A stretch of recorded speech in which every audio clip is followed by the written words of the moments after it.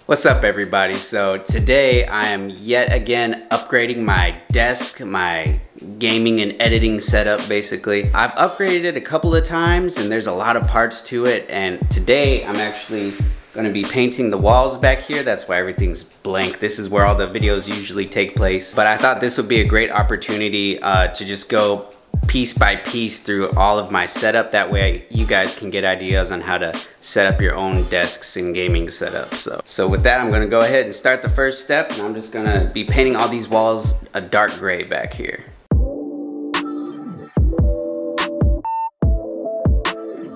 All right, so it's a different day. The room's all painted now and I'm really happy with the way everything turned out here. And also I wanted to do a little something to make my room stand out and not just be, you know, just the plain white that you see in everybody's house. So today I'm going to be doing the first steps in putting the desk back together. And also when I can, I will mention more budget friendly and affordable alternatives to some of the parts I'm using. All right, so the desk I'm using is from Ikea. It is not the cheapest desk, but it works well for me and I like how it looks. So we will be starting with the Alex drawers from Ikea. They come in a couple different colors and I just find it really easy to keep my desk clean when I have drawers. But these are a little pricey, so you can always save money there by just getting table legs instead of drawers. So I have two of these normal ones and I just got a third one that has an extra big filing drawer at the bottom. So I was gonna set them up like this. So I have one desktop here and another one here for an L shape. This was gonna be for my computer and gaming and all that, editing. And this was just gonna be for actually working on parts and showing stuff on YouTube videos, things like that. So just so I didn't have too many drawers, I was gonna put legs in that back corner.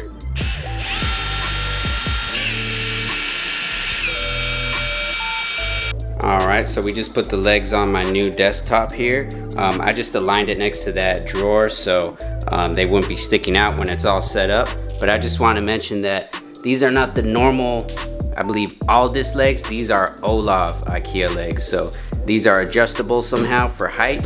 And I'm doing that because I got standoffs for these drawers to make the desk a little bit higher.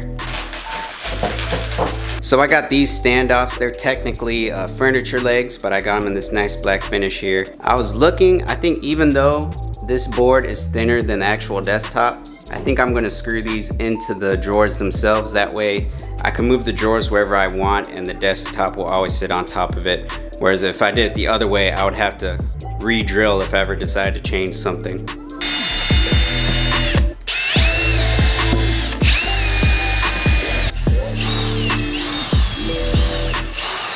Alright, so we stayed up late last night and got all the standoffs installed and got the two desktops on there. So let me go over a couple of things. So there are the standoffs. I don't know why, but they came with these like gold looking screws. But I forgot to mention they are 4 inches. Again, the reason I got these is so it's a comfortable sitting or standing height for me to be able to stand and work on things over here or sit down, use a computer over there. I've heard from some people that raising their desk a little bit makes it more comfortable for them to sit.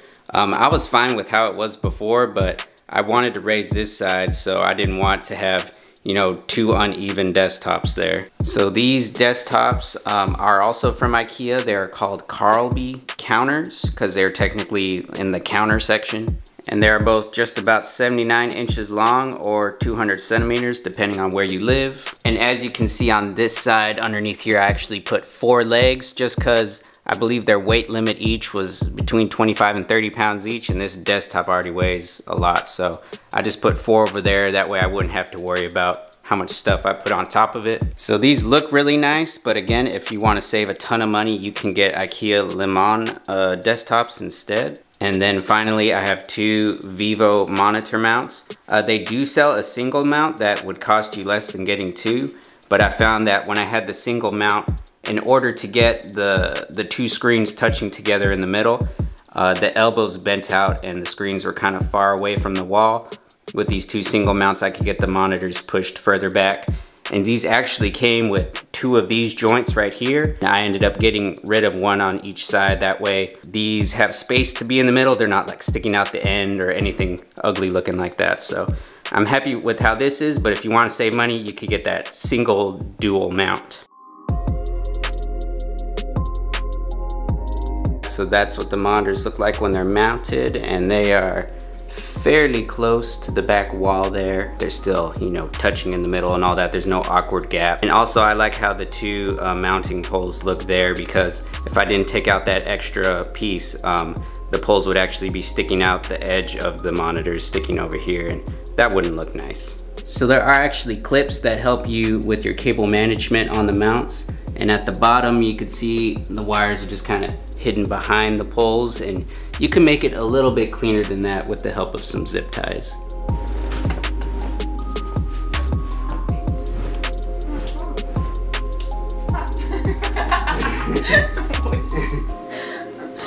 Hey!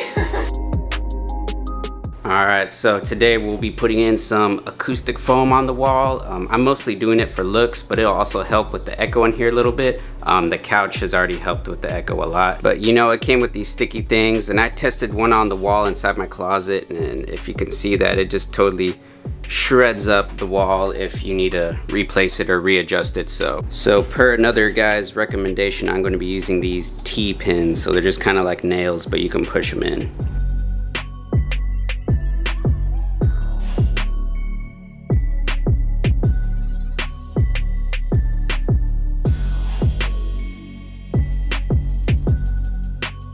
Alright, so there's all the foam on the wall now. It turned out looking pretty good.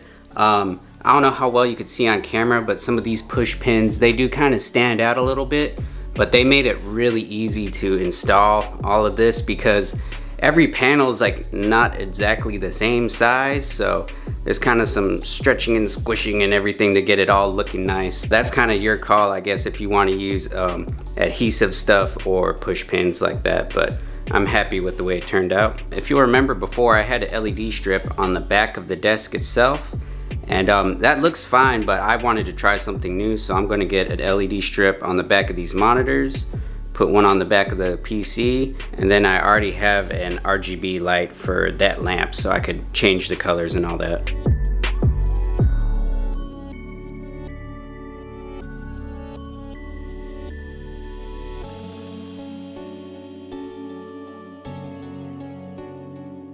And then finally, one of the last things for my setup is my chair.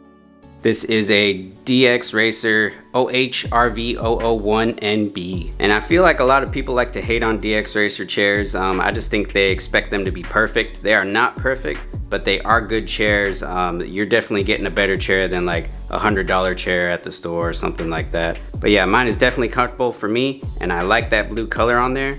So I tried not to have too many colors in my setup here. So now that I got all my lights installed, I'm gonna make them all blue so everything will match. Alright, so there it is, all done, all the lights on and matching and everything.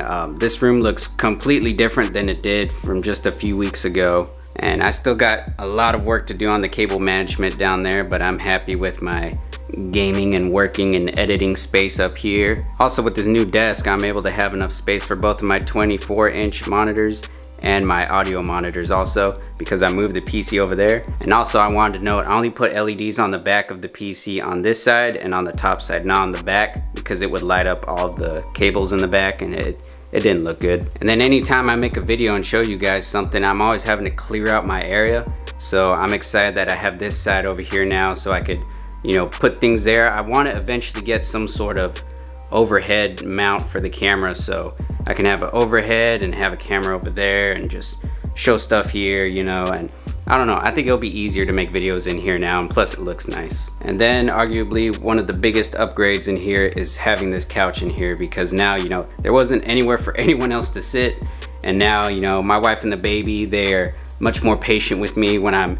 editing or whatever, just chilling out over here, hanging out with me in the same room. And I was gonna put some shelves up here, and then I thought about maybe putting some more foam up here, and then I thought maybe hanging some guitars on the walls or something. So that wall's still undecided, but that's kind of the nice thing about desks and setups, is that you're always changing, you're always upgrading everything, and just as you go, you figure out ways how you can set up stuff to better help you do things. So it's been a lot of work getting this whole room changed the past like 2 weeks, and my wife helped me out a lot, and I'm just looking at it in my camera monitor here for the first time, and it looks really good. It looks totally different. You wouldn't even think this was the same room. But yeah, I will try to link as much stuff as I can down in the description below to help you guys out with your setups. I hope this inspired you. I hope you learned some things from it. So I'm excited to make more videos in this room. Thank you guys all for all of your support on my videos. It's kind of overwhelming sometimes, but I'm very thankful for you. And that's it. We'll see you in the next one.